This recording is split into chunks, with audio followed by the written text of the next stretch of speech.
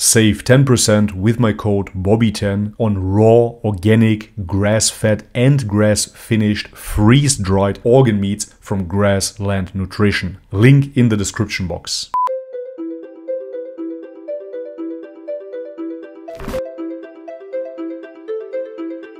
Alright guys, welcome back to the channel. If you're new, my name is Bobby. Guys, I'm already on the edge of my seat when I saw this video recommendation. The Russian priest Vladimir Ugryumov converts to Islam. So if you've been following this channel, you know that I come from an Orthodox Christian background, and I liked to believe that my struggle with Islam was already profound. I kept on talking about the clash with the Ottomans on the Balkan, the history of Islam on the Balkan, but in Germany as well, how I hated Islam and how I came to appreciate Islam, etc., etc., you name it. But all of those struggles are absolutely nothing in comparison to this man who spent 15 years as a priest in the Orthodox Church. I can't even imagine what this man went through to then convert to Islam. With no further ado, guys, let's have a look.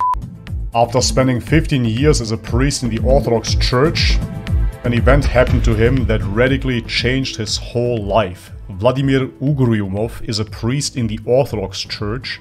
His story began when a Christian girl converted to Islam. And this girl used to live not far away from where the priest lived. And he, as a priest, this subject caught his attention. So Reverend Vladimir began to study Islam to find out the reason that drives many people to convert to Islam.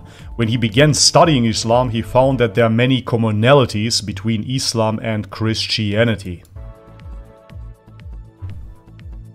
But the most important thing that drew the attention of Reverend Vladimir when studying Islam and attracted him strongly,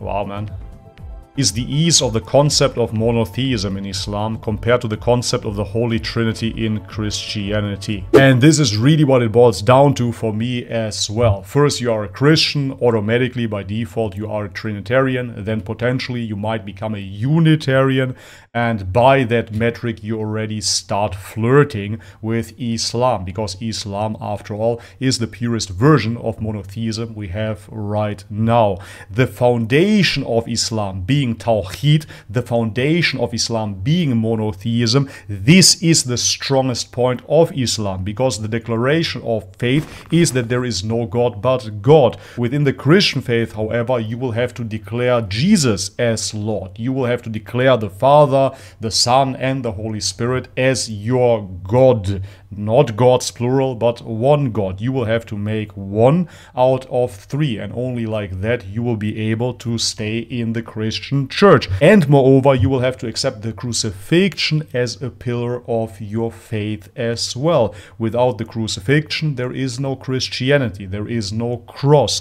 And that means that without the crucifixion, which is an event in time, you cannot be a Christian. So you will have to put your faith upon a historical event. And to put your faith upon a historical event is extremely tricky, because if you look at Buddhism, for example, and you put your faith into the Buddha that has or has not enlightened himself under the Bodhi tree thousands of years ago, what do you really have in the now? By declaring that you believe in one God, now you are declaring a transcendental message. You are saying this has always been true and this will always be true. I believe in God. I am a believer. But if you have to root your belief system upon something that happened or might have not happened, this is a very frail ground to stand upon. Muslims believe that there is only one God. This God is the God and creator of Jesus Christ and his mother.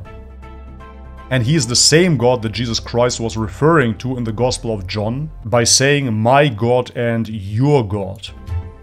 Yeah, makes sense?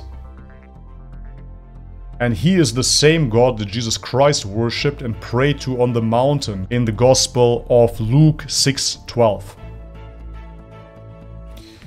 Muslims do not believe that Jesus is God, but rather believe that he is the messenger of God and the prophet of God. Wow man, he was a full-blown priest. After completing the 48-year-old Reverend Vladimir studying Islam, That sentence is a bit weird. He knew that this religion is the religion of pure monotheism and is the religion of all the prophets. So he left his service in the church completely, converted to Islam, and decided immediately after that to go to Hajj on foot. Wow. Reverend Vladimir mentioned his feelings when he heard the call to prayer for the first time in Turkey before his conversion to Islam.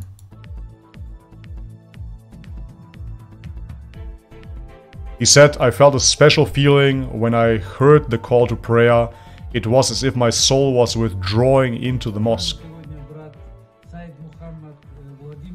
After converting to Islam, priest Vladimir Ugryumov changed his name to Sayyid Mohammed. But why did he shave his beard? What happened? Why? There it is. After the present time, said Mohammed continues to walk to Mecca. The program of the number of steps on his personal phone shows that he took more than 4 million steps towards Mecca. Alright guys, and this is already it for this quick video. As I said in the beginning, I can only imagine his struggle, man, but at the same time I can relate.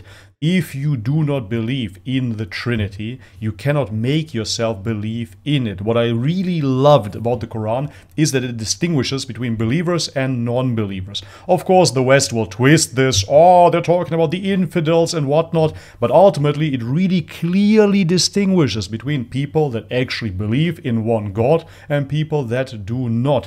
And I say that if you believe in one God, that's all you can do. There is nothing that can be forced upon you. You cannot choose this. It is something that you really cannot choose. From the moment that I started thinking, from the moment that I started remembering, I always believed in one God. Even without a concept of religion, I always believed in God. No matter what I did, guys, Buddhism, Hinduism, some sort of spiritual practices, shamanism and whatnot, I always believed in one God. That's me. And when I returned to Orthodox Christianity, I had to embrace the Trinity. And I really tried. For the first time in my life, I really tried to believe in the Father, the Son, and the Holy Spirit as one. But it didn't work. No matter what I tried to do, it didn't work. I went to church, I fasted, I did the pilgrimage to Athos and whatnot. It did not work. I couldn't make myself believe in a triune God. I remember clearly talking to my fellow Orthodox brothers and they telling me how amazing it is that I finally embraced the triune God. That word alone, no disrespect, but that word alone made me cringe. I do not worship a triune God. I simply do not. No matter what I try to do, I cannot. And believe me when I say that I really loved Orthodoxy and I really wanted to be 110% Orthodox. I really wanted to embrace it. However, every time I heard Jesus is God or the Trinity is your God, I was cringing. I couldn't accept this as truth because it doesn't resonate with me. It is the same thing as if you would tell me now, hey, you have to be homosexual. From this day out on, marry a man and adopt some children. This is your life now. Isn't it beautiful? I simply couldn't. No matter what I would do, I couldn't make myself believe that this is right. It is that simple. That attraction is no choice.